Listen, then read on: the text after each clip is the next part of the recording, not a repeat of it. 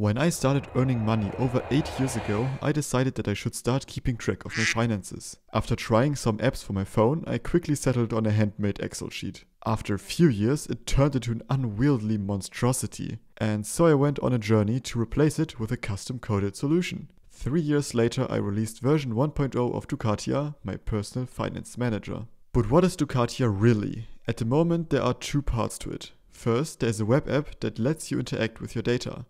Add transactions, check your budgets, look at charts, that sort of thing. And then there is the backend, which is responsible for keeping all that data in order. As a personal finance manager, there are quite a few tools for keeping track of things. The most important one is definitely the transaction log. Here you create a new record each time you either spend or earn some money. Each of these records gets enriched by quite a bit of metadata, like a timestamp, tags, the amount of money involved, and a custom note. Then there are also recipients and accounts that help you to further categorize everything. Budgets then hook into transactions. They allow you to set goals to limit your spending within certain tags. One cool little feature is rollover. This allows you to carry over unused budget into the next period. If you need to save for a bigger purchase, this comes in handy. The last major part is asset management. Here you can keep track of things like stocks you bought or physical things like your car. You can tag transactions with an asset too, so you can get an automatic total cost of ownership calculation going. Of course, all these features profit from multi-currency support.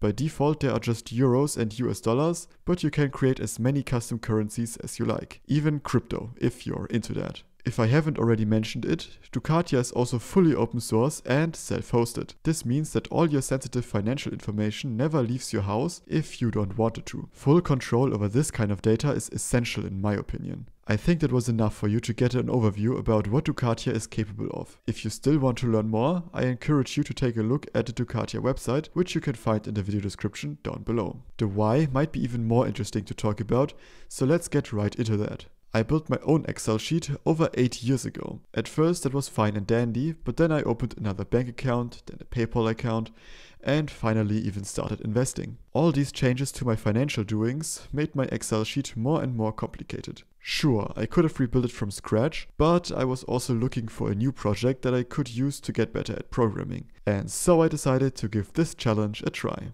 I also thought that I could make a YouTube series about building this thing. This was supposed to be at least partially a learning exercise, so what did I learn? Well, the first thing might sound a bit cliché. That is my growing dislike of JavaScript front-end frameworks. I settled on using Nuxt.js because I already knew it from previous projects. I also tried React before and Nuxt just made more sense to me. Still, there are a lot of little magic things you are just supposed to know. One of my big struggles was always integrating third-party dependencies like chart.js that I use for all the charts. Now you don't just have to learn the library you wanna use, but also the Nuxt wrapper. Especially as a novice web developer, this becomes confusing really quickly. And then there was the upgrade from Nuxt version 2 to 3. They changed quite a few internals, which made upgrading a very unfun experience for me personally. Another big learning for me was planning of features. I like to just jump in and get a first implementation going, oftentimes overlooking crucial things that needed a lot of work to retroactively build in. In the future, I want to at least do some more planning beforehand to hopefully save a bit on programming time. We will see how this one goes though, I won't guarantee anything. The last one I want to touch on is the whole making videos about it part. In the beginning, when there was still a lot of visual progress, it worked out relatively well. As my focus shifted more on fixing all the little things and doing more work behind the scenes, I had to stop making videos about my progress because it was basically impossible to visualize what I was doing in an interesting and engaging way. Recording little bits of video as I was progressing through implementing a new feature also often took me out of my focused state, which wasn't helpful for my productivity at all.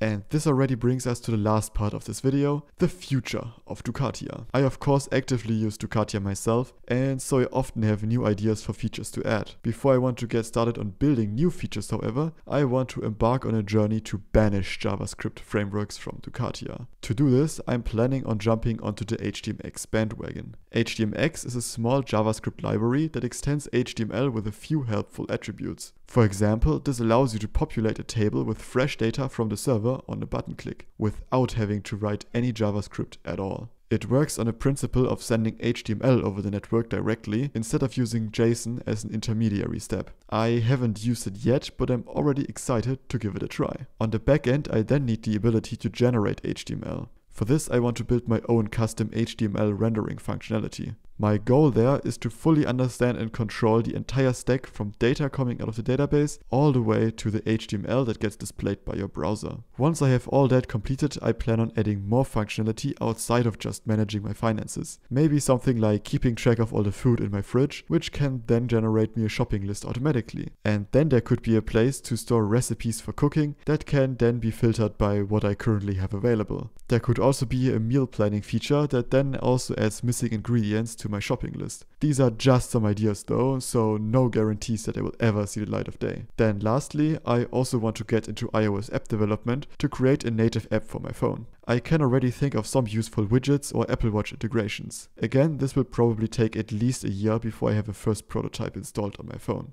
And there you have it, Dukatia 1.0. It's been a fun journey so far, but I feel like I'm just getting started. At the moment, I'm still busy with some other projects and videos, so it might take a few months until I get restarted on development. So get subscribed if you don't want to miss those, or if you're anxiously awaiting the next Dukatia update video. See you soon!